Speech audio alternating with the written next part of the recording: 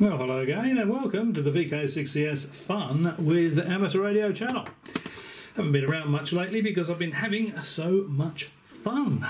Right, now, just a very quick video to show you a couple of things that arrived in the mail, what you might be interested in. This has come from China.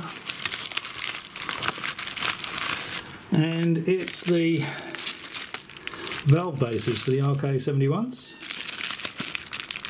They're very nicely packaged, aren't they? Look at that, beautiful, not a crack. So these are the valve bases for the RK71s. Very similar to the 813 tetrodes, but these are the RK71s are pentodes. So these are going to be the provide the screen grid modulation for my GU81Ms. So that's good. Just waiting for the valves. And I was very pleased to receive this. All the way from the United States, so that I don't have to keep borrowing stuff from work. I ordered myself a brand new Bird 43 from the United States, and here it is. So I haven't opened the box. I've just covered up the address there for CS Castle. It's come from Martin RF Supply in Arlington.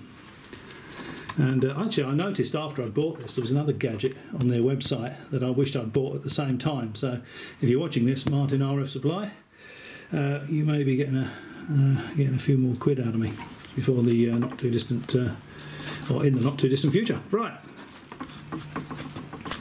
This is well packaged as well. Can't open it.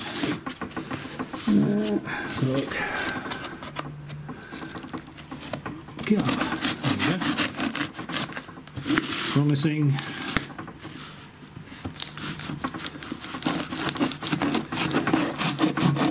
So what I did before was I bought a couple of slugs, coaxial dynamic slugs from Martin RF Supply in America for the Bird 43 watt meter, but I had to keep borrowing a Bird meter from work to actually use them, and sometimes I'd find myself with some time at the weekend, and I thought I might want to do something to one of these amplifier projects or something, and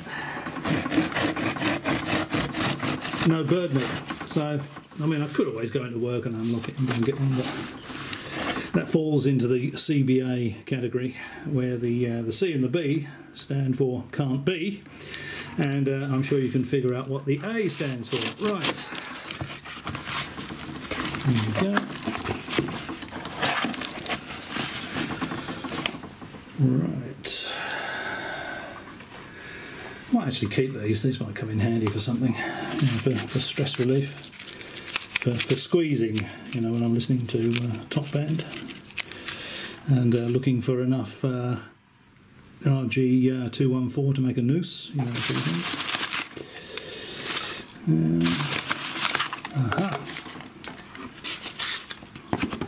There is in the box. Have a look at it.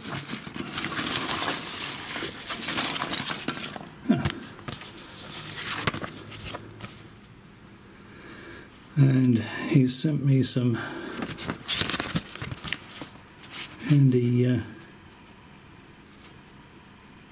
Oh, okay.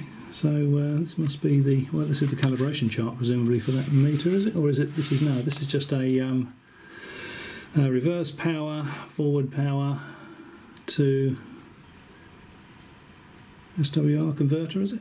I'll have a look at that, but thank you anyway. That's great. I'm sure I'll figure out what's going on with that before too long, and some other useful bits and pieces there available from the same place.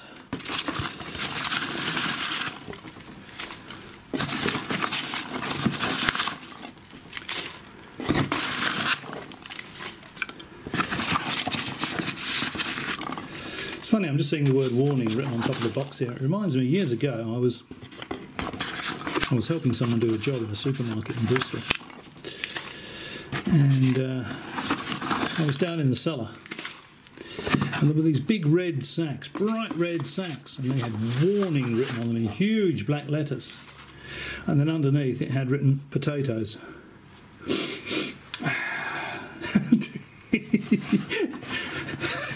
Warning, potatoes. Okay, so Peel back tape, infrared layout. Hang on, let's just see what this says. Now, if all else fails, read the instructions. Okay, it says, test 1, examine package if you see red outlining tape edge. Red outlining tape edge has been cut. It has been tampered with. Okay, so let's just have a look at that. Nope, no tampering there. Terrific. Okay. Now we get down to the nitty gritty.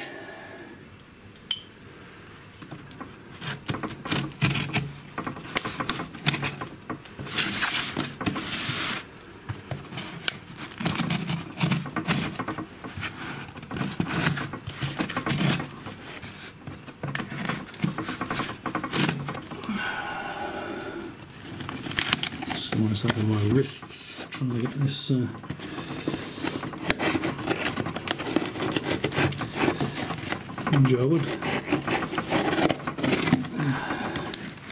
would be spared. Top band and 80 metre QSOs. Right.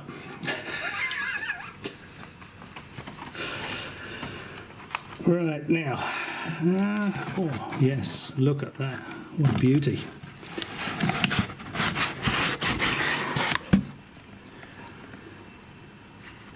And I've got a disc in there that I'll load into the computer and see what it's got to say.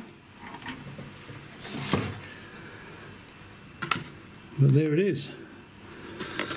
My very own brand new, brand shiny, spanking new Bird 43 watt meter. So next time you see me doing a power measurement on the amplifier or on the output of the radio or a smaller amplifier, I'll be using my very own Bird 43. So that's fantastic. And just out of just for interest's sake, this delivered to my door was 507 Australian dollars. So that's that was, I think it was 339 for the meter, and the rest was postage, and got here very promptly as well. I can't remember how long it took now, but it wasn't very long. So from the United States. So there you go. Some of the prices you see in Australia for these things is really quite horrific. So if you have a look on the net, you can get them for a much more reasonable price overseas. Okay, well, as always, thanks for watching. Hope you found that interesting, and I'll catch you next time.